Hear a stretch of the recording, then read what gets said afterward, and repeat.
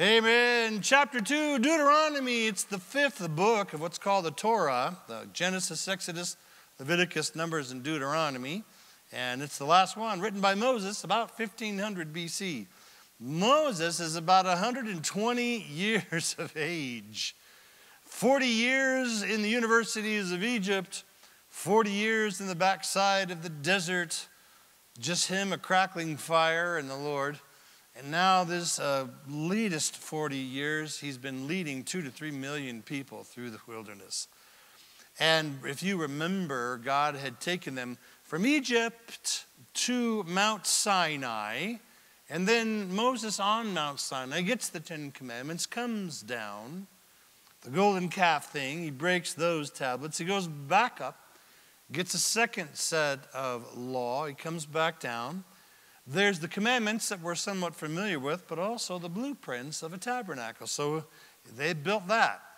So from Egypt to Mount Sinai to building all of the tabernacle and all the elements therein, training the priests, and then God says, okay, you guys, you ready? Let's head up north. And so they go up to Kadesh Barnea, and they're on the east side of the Jordan River, and they're looking across, and they see Jericho. Somebody had a bright idea. I know.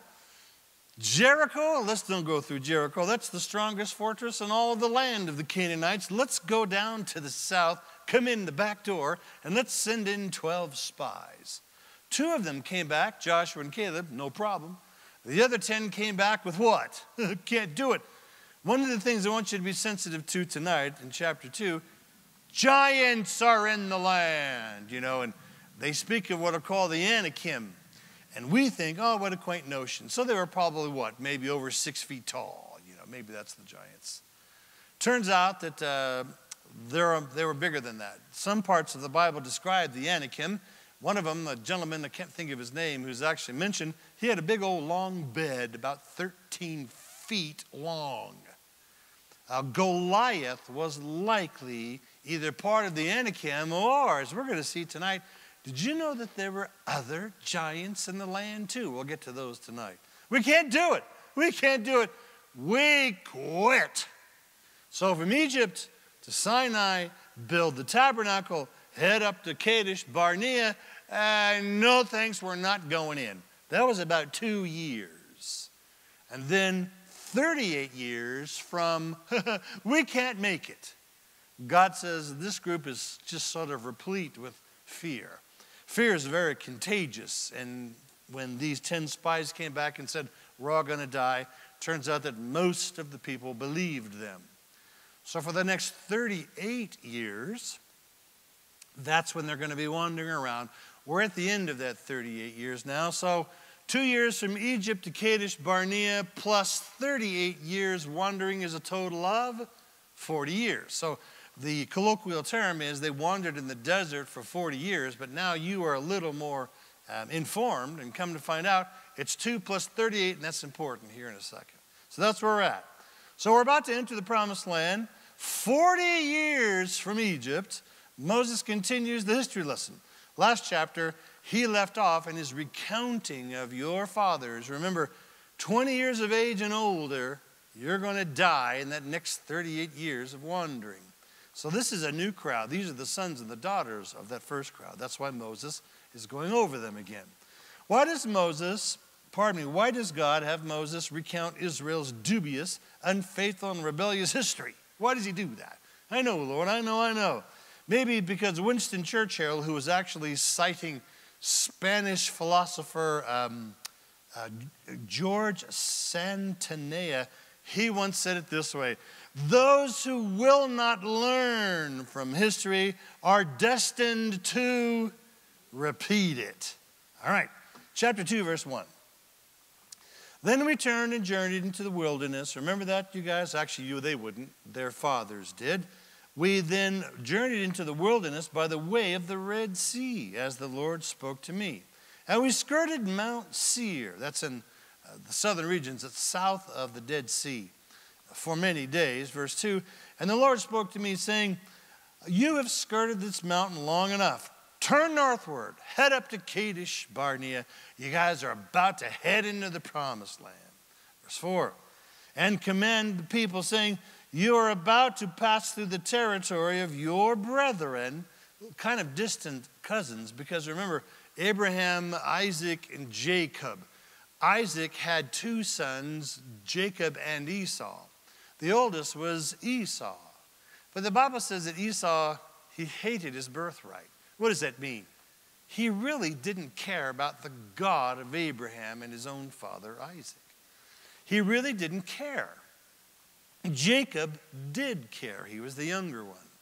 And then you know the whole story that there's Esau, and he comes in from a hunt, and he's like, I'm famished. And what are you cooking, little bro? And bro says, some lentil soup. And then he was very hungry, was Esau. I'll tell you what, I'm the firstborn. I will sell you my firstborn stuff if I can have a bowl of that soup. Is that a very good deal? That just shows you Esau couldn't care less about the glorious inheritance, really the love of Jehovah the Father.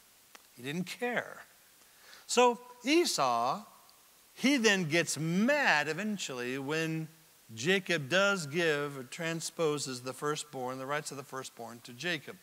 Esau, now he's all sour grapes. I wanted that. Oh, really? Seriously? Mom says, Jacob, you better split town. You better head over to my brother, Laban, for where I'm from, and chill until your brother is not mad at you. 20 years transpire, and he comes back. So, this is their people or their brothers, the descendants of Esau, and then the descendants of Jacob. The 2-3 million Jews that have come up out of Egypt come from Jacob. There were people that were still left behind in that region. Those were the descendants of Esau. Collectively, they're called the Edomites. You have skirted this mountain long enough, you guys, Israel, and command the people, saying, you are about to pass through the territory of your brethren. Those are the Esau side of the family, the descendants of Esau. This would be the area that the Bible describes as Edom, but also Moab. And this is roughly where Petra is. You can check that out in Genesis 38, verses 8 and 9. Well, anyway, they live there in Seir, and they will be afraid of you. Therefore, watch yourselves carefully. Do not meddle with them. Respect them.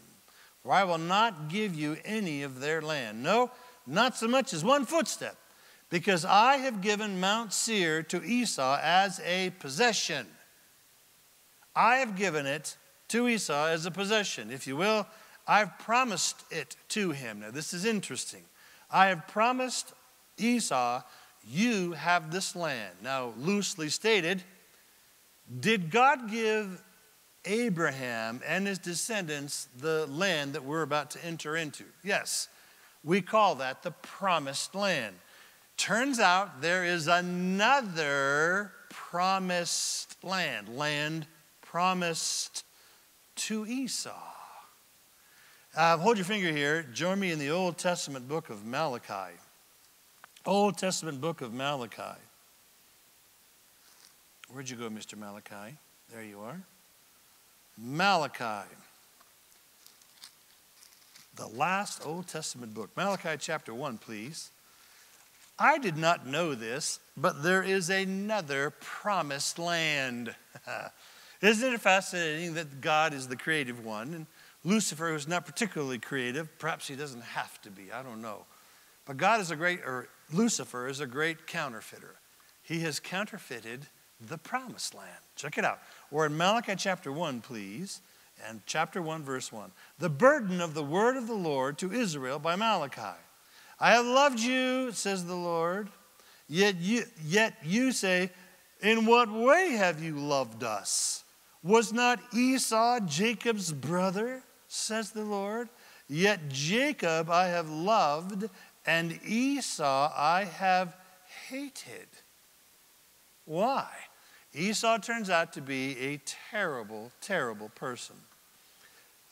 Hebrews chapter 12, verse 16 says that Esau was wicked, profane, and despised his birthright, which is to say he despised God. Continuing with verse 3, Esau I have hated, and laid waste his mountains and his heritage. Who laid waste to Esau's land? God did. For the jackals of the wilderness, and even though Edom has said, that's Esau, and even though they may say, hey, we've made some progress. We have been impoverished, but we will return and build the desolate places. And thus says the Lord of hosts, they may build, but I will throw down. They shall be called the territory of wickedness, and the people against whom the Lord will have indignation forever. Back to the book of Deuteronomy. What? What's going on here is this. Esau was Jacob's brother. He was a wicked, profane fella. We just saw in Malachi chapter 1, verse 3 and 4, that says that Esau's possession was exactly what Esau wanted. What do you mean? Jacob wanted the promised land promised to his grandfather Abraham, which is to say, the God of Abraham and Isaac. Did Esau want the God of his grandfather? No, he didn't. I want a land without God. And you know what God gives him? Exactly that. And keep that Malachi chapter 1, verses 3, 4, and 5 in mind. I see to it that it stays desolate. And about the time he thinks that through his own ingenuity he's going to make some stuff happen, you know, I'll knock it back down.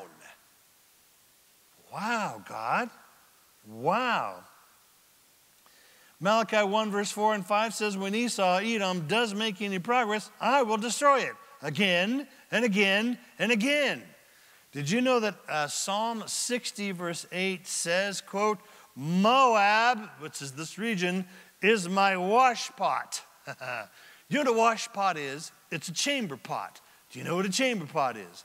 In the old days, before there was indoor plumbing, where did folks go and relieve themselves? To the outhouse. What if it was too cold and didn't want to go outside? You kept a little pot in your boudoir, and you went into the chamber pot, wash pot. Moab is my porta potty. And over Edom, I will cast my shoe, which is a polite way of saying, wipe my feet. Oh my Lord, what are you doing? Wow, God, I thought you were a God of mercy and a sloppy agape. Esau is a model, like everything in the scripture. Esau is a model of anyone refusing to live in God's house, heart, or mind. Esau is a model for everyone refusing God's grace, hating God's free gifts, blessings, and salvation. Edom and Moab, dry, hot, it's a thirsty, thirsty land, and constant destruction is a model of hell. Wow. I didn't know that until doing this particular study this week. There's the promised land. What's that filled with? Flowing with milk and honey. Fruit. If the people of God, Deuteronomy 28, if the people of God do what they're supposed to do, what is God going to do? He's going to protect them supernaturally. Your enemy may come in one way, but he's going to scatter seven. I'm going to make sure that your children are safe, that your cities are safe, that your rural areas are safe. I'm going to put a hedge about you, and you will be fruitful, and everybody around you are going to say, whoa, who is your God that you are prospering to this fashion? That's the promised land. Love, joy, peace, patience, kindness, goodness, gentleness, faithfulness, and self-control. It's full of fruit. Did you know that there is another land of promise modeled by Esau? And then we're going to see here in a minute also the daughters of Lot. Now, do you remember the story of Lot? Lot, for some reason, says the Apostle Peter, Lot was a righteous guy. Now, what that means is somehow, some way, God accounted to him righteousness. he's, if you will, saved and we will see him in heaven. I don't know how that's possible, because as you look through his antics, you're going to find out he was anything but faithful. But it would seem, says the Apostle Peter, says he was living in Sodom and Gomorrah, but it vexed his righteous soul. If you're really born again, should you be living in Sodom? Just a thought. No. But are there some actually born again Christians who choose to live in a region and among people that they should not be living in and among? Well, if you do that, you're going to be forced with some really tough choices. And that was Lot. Lot was Abraham's nephew. And so then the angel comes to destroy, judge the city of Sodom and Gomorrah. But he cannot, because there's one righteous guy there. By the way, for you trying to figure out the rapture, there are plenty of models, but Lot is one of them. Is Sodom and Gomorrah going to get judged by God with fire and brimstone? Did the angel say, we can't start that process because you're there? I can't start the destruction until we take you out. That is a model of the rapture. We cannot judge if there is one righteous person. So, question, did Lot go out before the judgment, at the midpoint of the judgment, or at the end of the judgment? He went out before. Now remember, if it's important in the Bible, there's going to be some Old Testament models. That's just one. There are a bunch more. Anyway, that parenthetically. Now what happens? Mrs. Lot looks back, not just like glances. The Bible kind of constructs that sentence as she longed, oh, my Walmarts and my internet and all that kind of stuff. My Sodom, my Sodom. And God says, really? Pillar of salt. 2 daughters travel with Lot. They see this tremendous destruction that comes from the heavenlies, fire and brimstone. It would appear that they thought that the entire planet was wiped out, it seems. So they don't have a husband, so they don't have any kids, and so they hatch a terrible plan. Let's get Dad Lot drunk, and we will sleep with him. And they did, both of them. And there are 2 terribly illegitimate children because of that terrible, terrible situation. Well, the oldest one, that was Moab, and that's what this area is named after. The younger daughter has a son and names him Ammon. Amman, Jordan, the capital of Jordan, the state of Jordan, is named after Ammon. With your prophetic glasses on, is stuff going to heat up in the Middle East sometime soon? It surely is. And the book of Obadiah is all about what God is going to do to Edom, and there's reasons for that. But back to our study here, did you know that there is a promised land, or I should say land promised to Esau, Edom? Hey, what's it like? It's awful. And whenever the people kind of pick themselves up by their bootstraps and let's make some advance, God makes sure that it stays in destruction. Oh, and there's the daughters of Lot, Ammon and Moab. And they all live in the same general neighborhood. That's important for our study. All right. But this is fascinating. Hey, wow, God, I thought you were God of mercy and sloppy agape. Esau, he wanted a whole land without God, and boy, did God give it to him. In the book of Malachi, we have a bit of an insight. God says, I make sure it stays a terrible, destructive desert. And they love living there.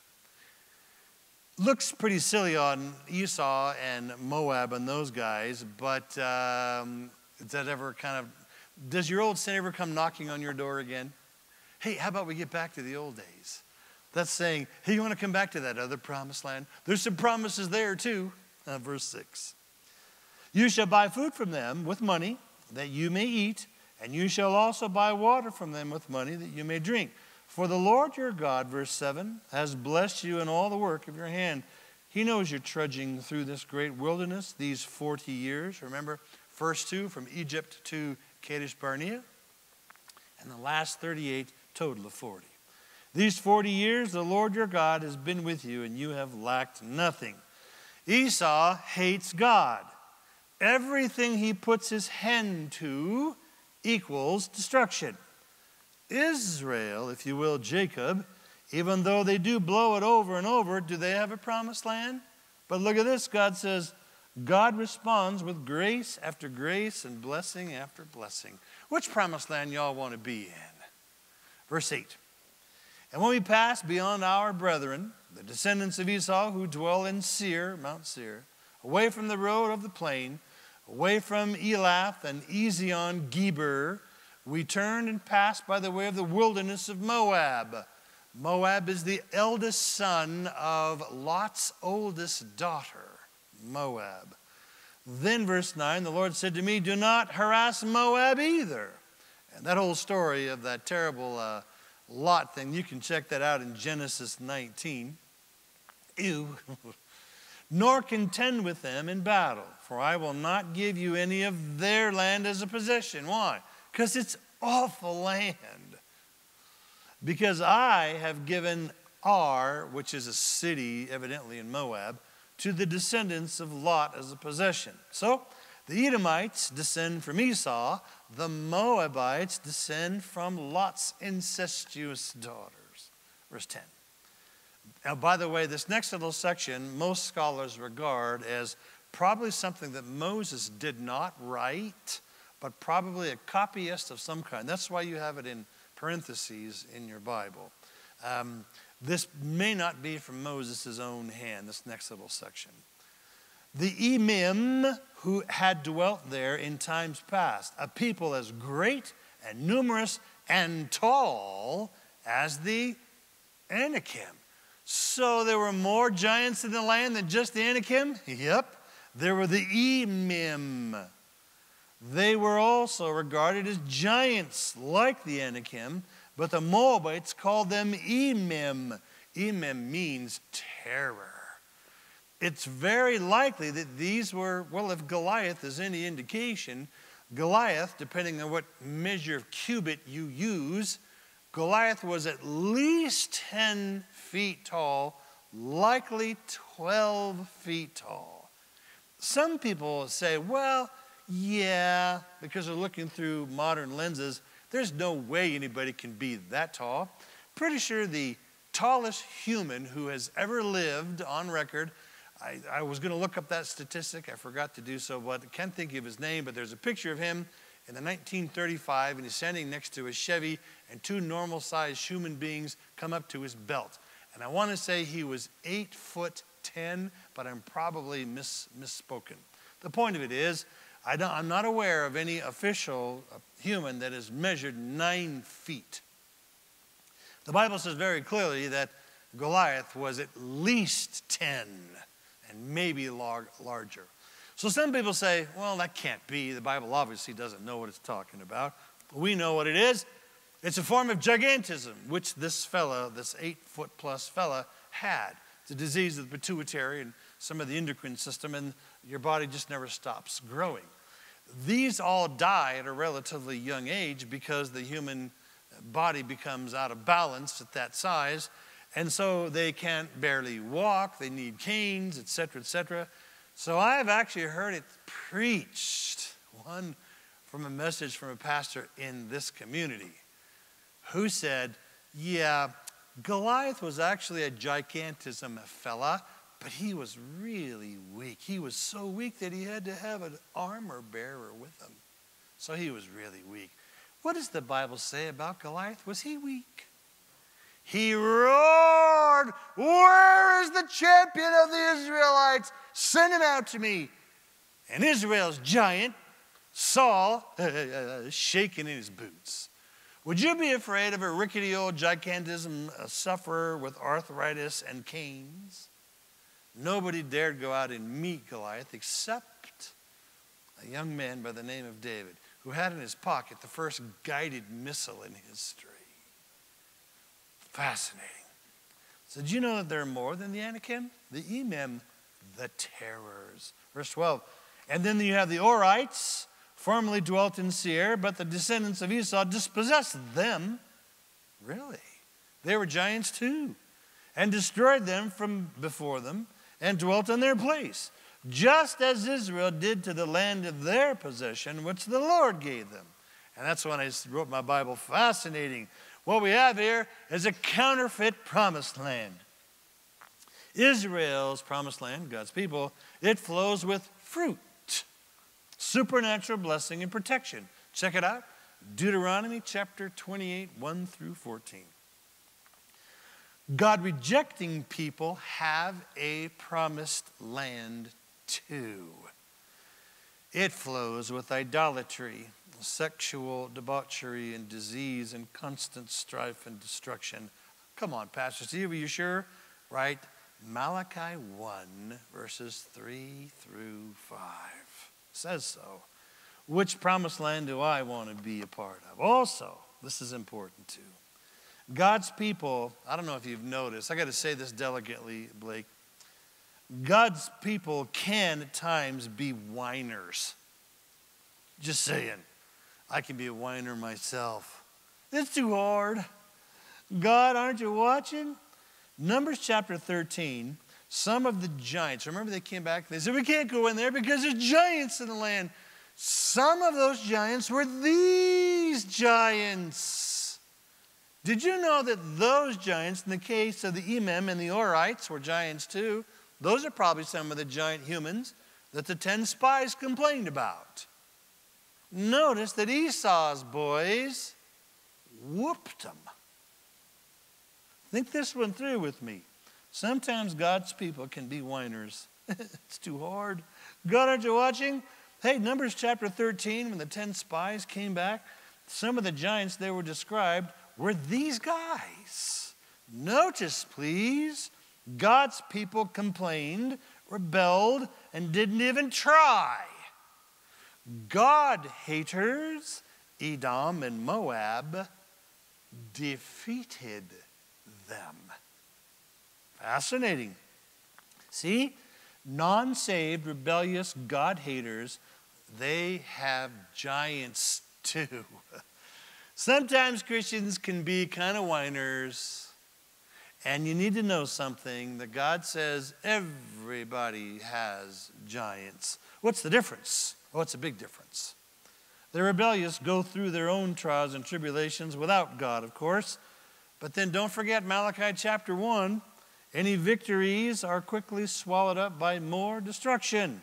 Then, at the end, death and destruction under the sun. Did you know that they're going to end up in their own promised land, modeled? It's a model of hell. Fire, dryness, injury, and destruction. Now, God's people, they go through trials and tribulations too. And in the process, what are we supposed to be doing? Learning, growing, a greater and greater love for the God who saved us. And the end of that process, we should be in the Spirit-filled land of fruit and supernatural protection and blessing. How many of you are a little surprised by the fact that there's another promised land? It's the anti-promised land. Verse 13.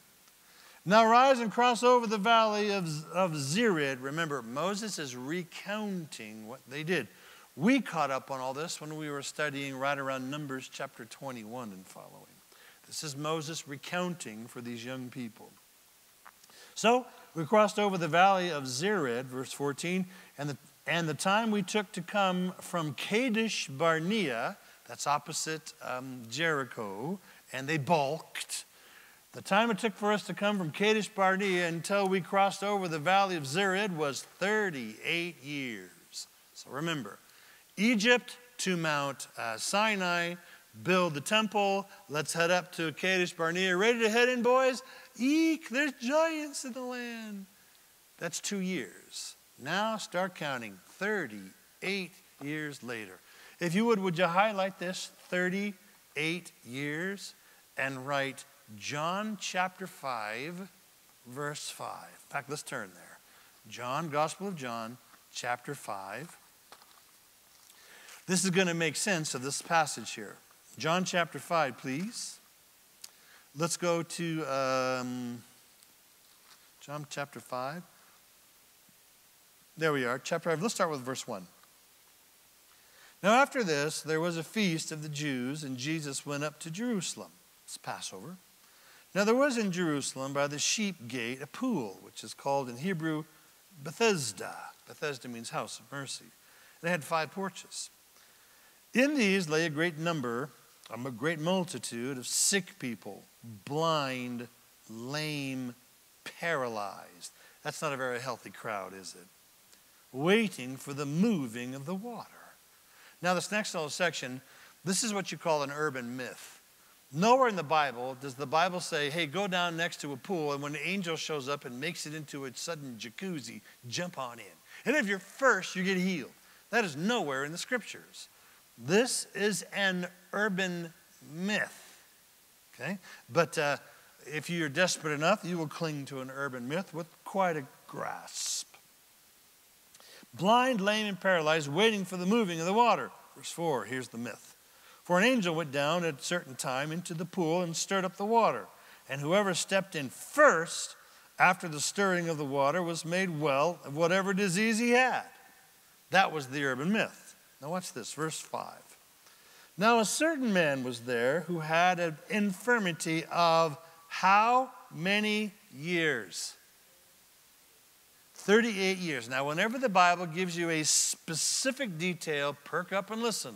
Now, in here, right in your margin, Deuteronomy 2, verse 14. Question: why did Israel wander for 38 years? Because of their sin and their rebellion.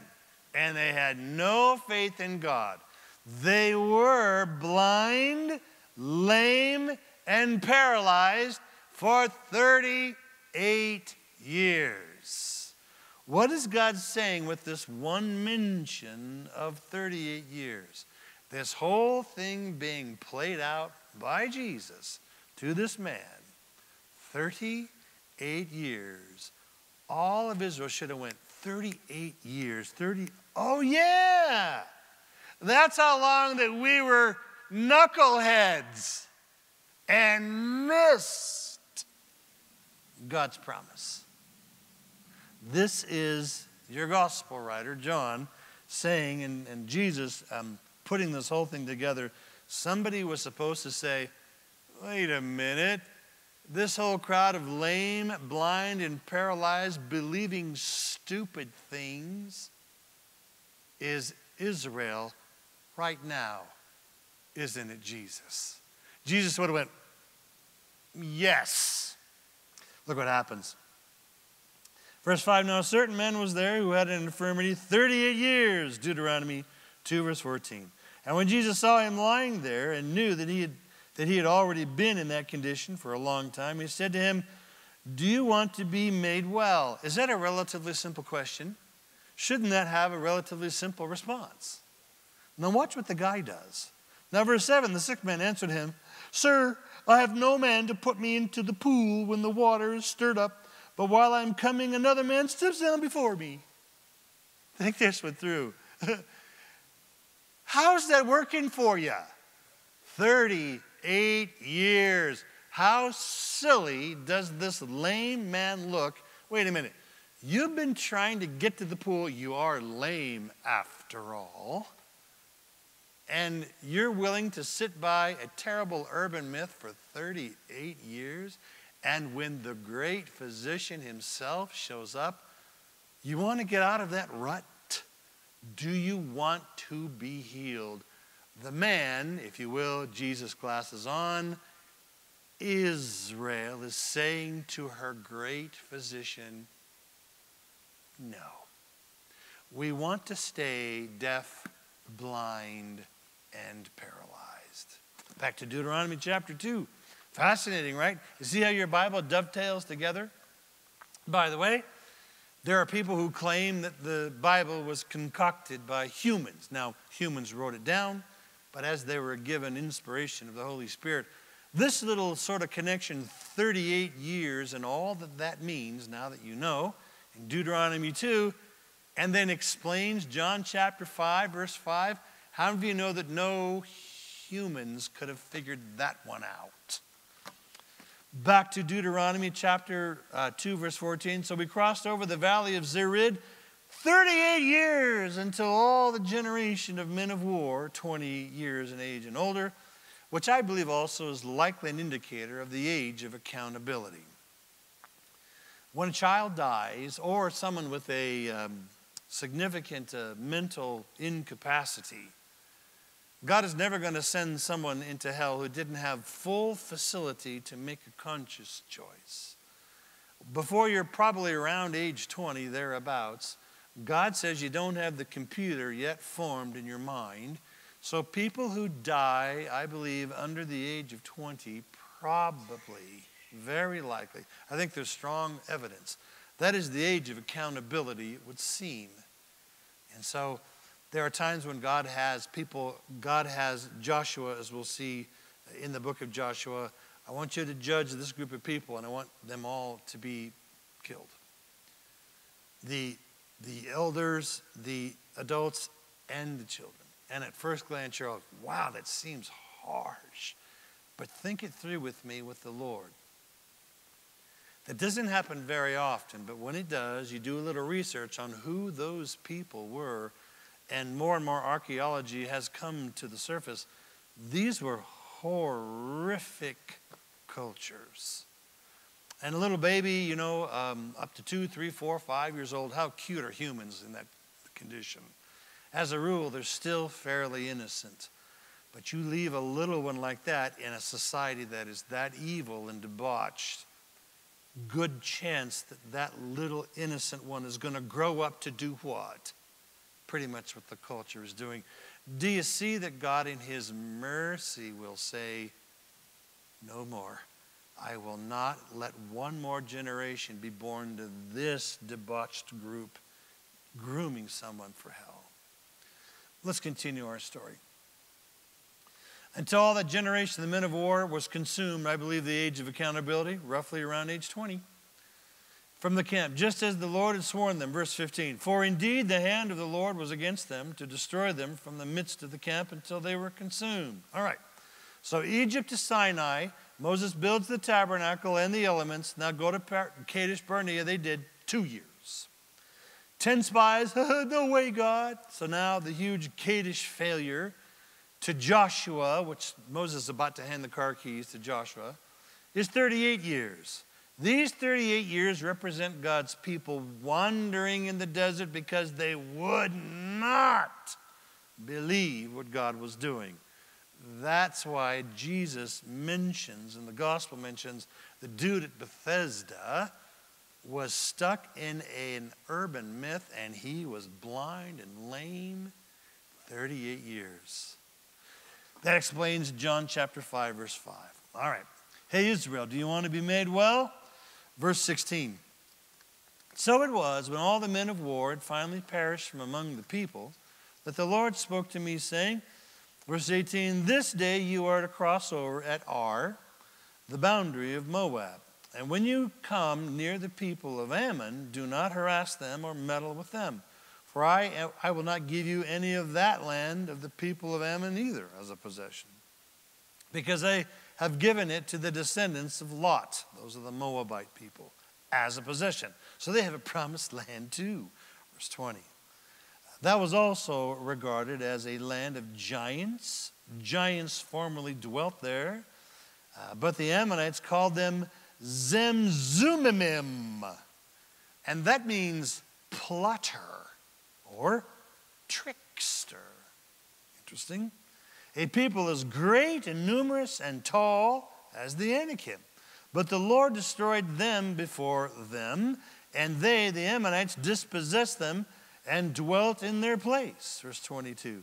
Just as he had done to the descendants of Esau, the Edomites, who dwelt in Seir, when he, God, this is important, God destroyed the Orites from before them. Wait a minute, verse 12, I thought the descendants of Esau did that.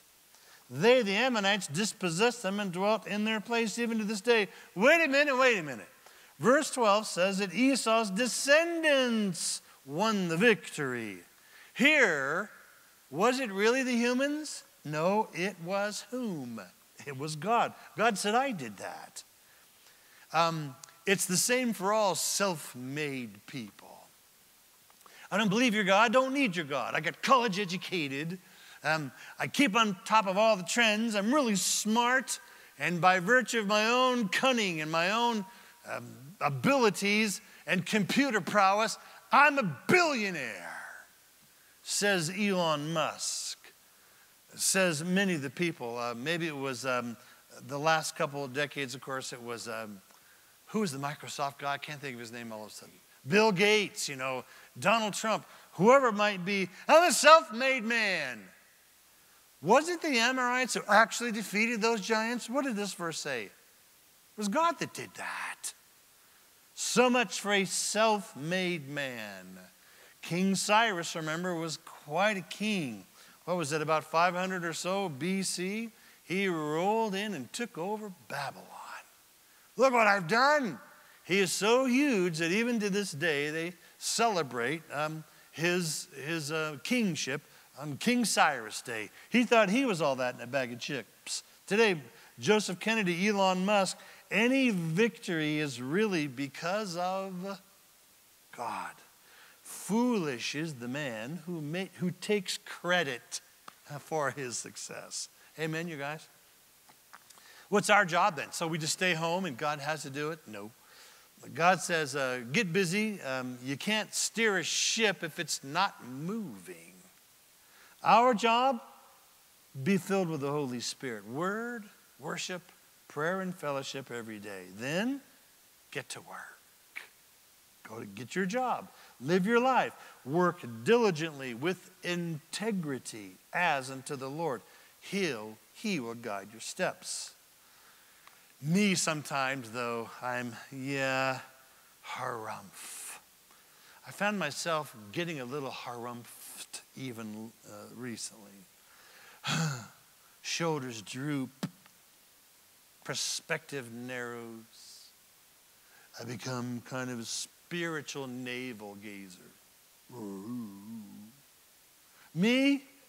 Harumph. I didn't get that promotion.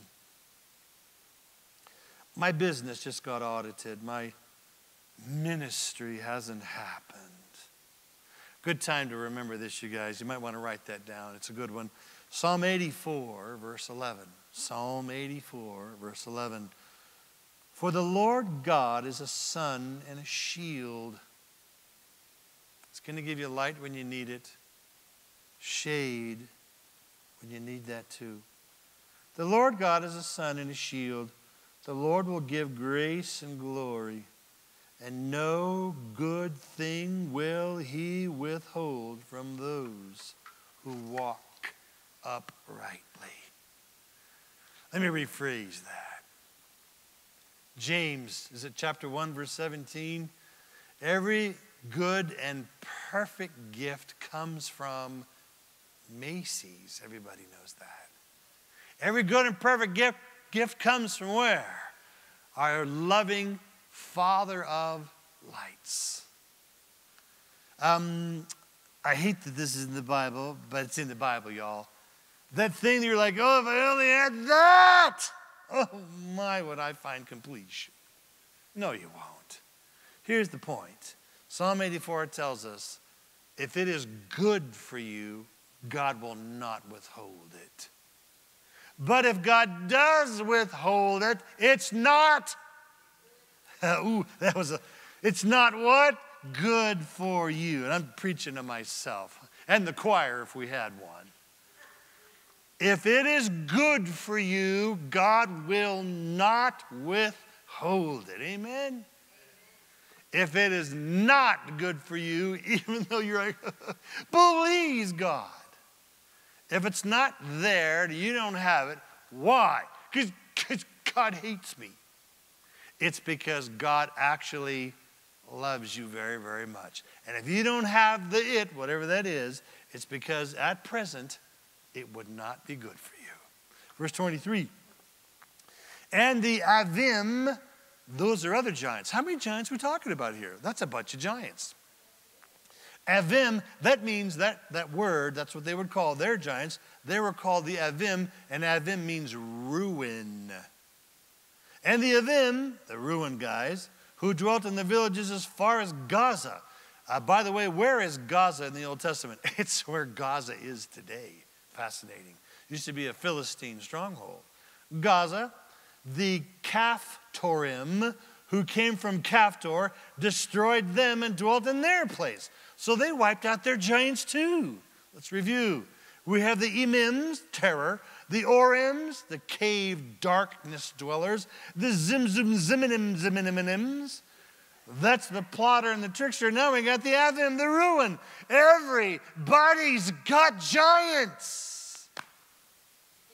Everybody has giants. But I signed up to be a Christian. I shouldn't have any giants. What's the answer? Take a page. You got Joshua and Caleb. Caleb and Joshua are the only guys who came out of Egypt who see the promised land. Only Joshua and Caleb. Joshua is parceling out the land after they've defeated the Canaanites. And they say, Joshua says to Caleb, all right, buddy, what land do you want to have? I mean, you are faithful. You and I were the only two witnesses that said no problem. Take your pick. And I'm running that choice through my mind. Ooh, give me, somewhere on the beach. Warm and cozy. Easy fishing. Do you know where Caleb requests to have his land? Well, rough mountainous material. And here's what he says. Because there's still some Anakim there. Says 85-year-old Caleb. Whoa, says Joshua. I mean, dude, you have fought the good fight. Shouldn't you rest, and get retirement?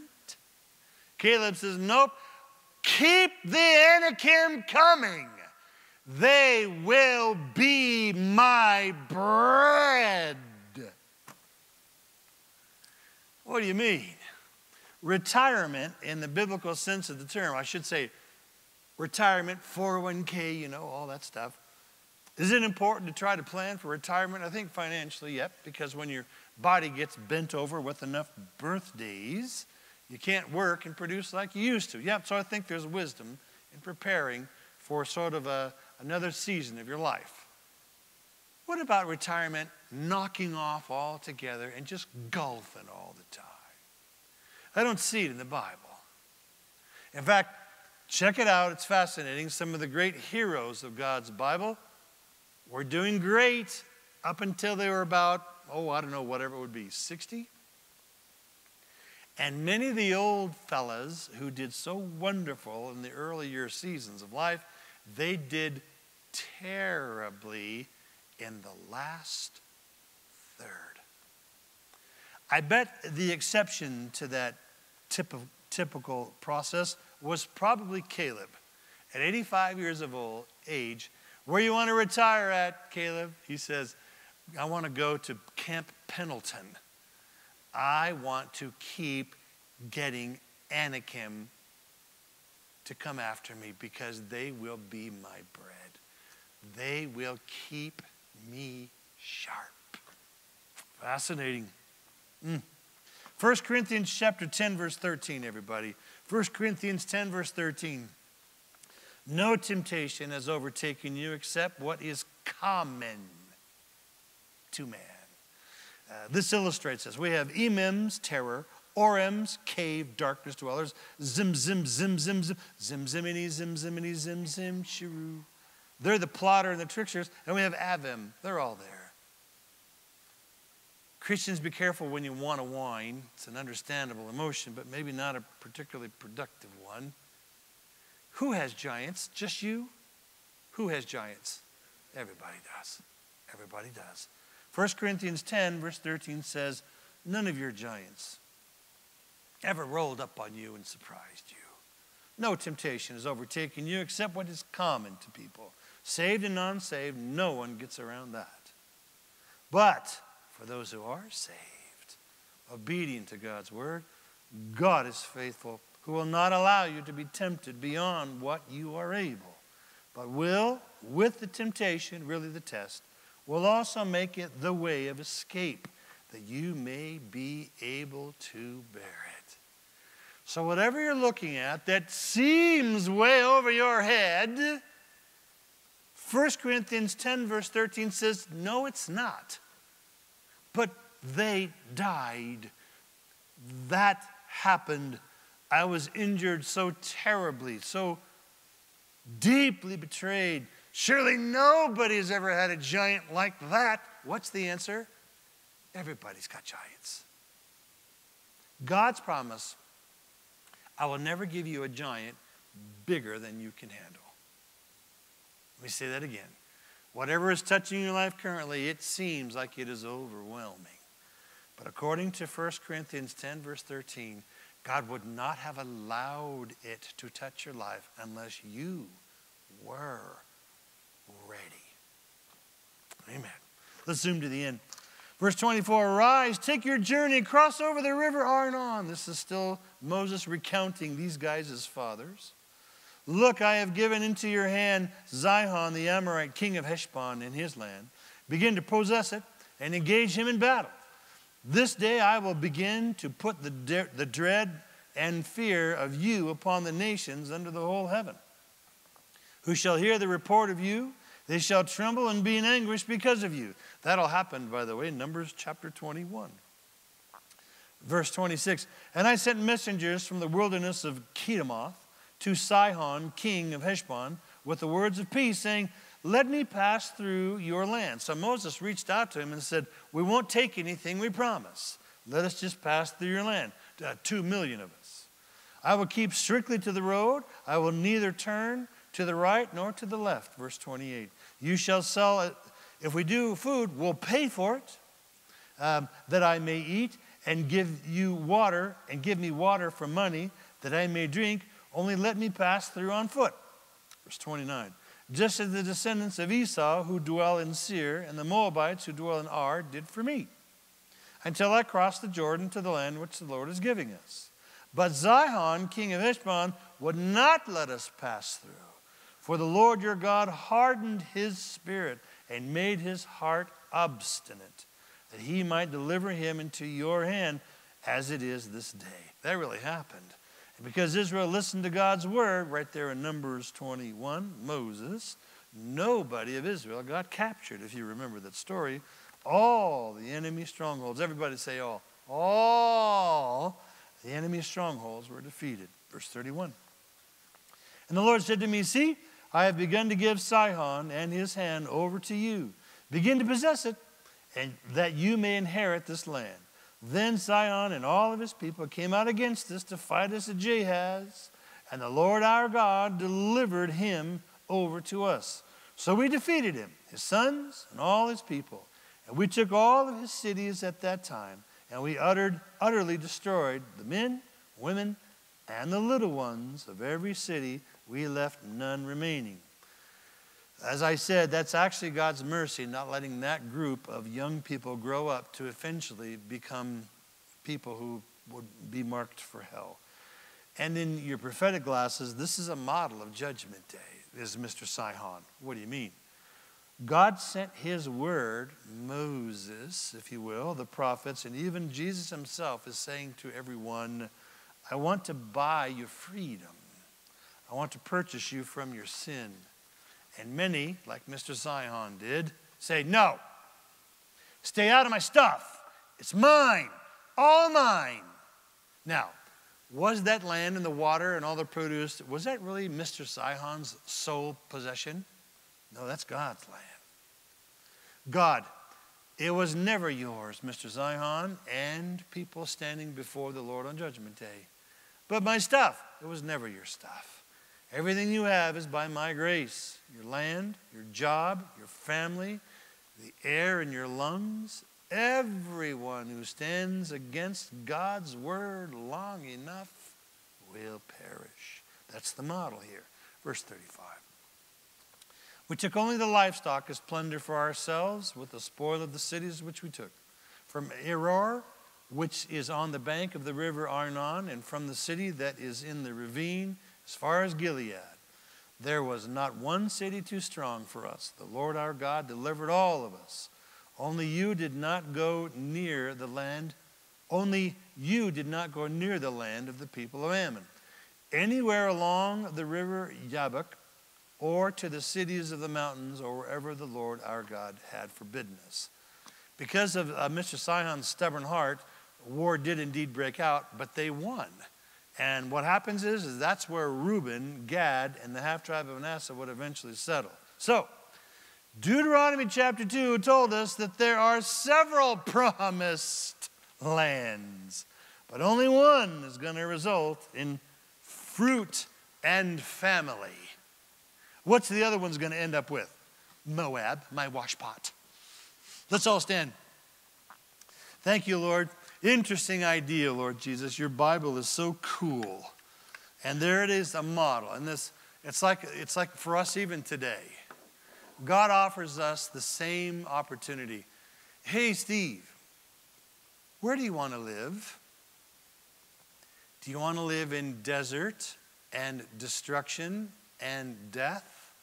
And no matter what you put your hand to, ultimately is going to burn. That's the model for the world. That's the model of Esau and the Moabites. No, God, no. Or, Steve, do you want to live in a land of promise that is flowing with milk and honey, fruit, and supernatural protection and blessing?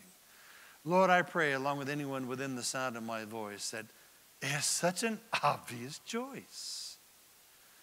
Get saved. Give my heart to the Lord Jesus Christ who paid for all of my sin. Then ask him to fill me with his Holy Spirit. And then do my very best to word every day, worship every day, pray every day. Get to fellowship whenever I can. And then without even trying, fruit of the promised land will become evident in my marriage, in my business. And when a real curveball comes around the corner, I won't be rattled. Because, Lord, this isn't my business. This is your business.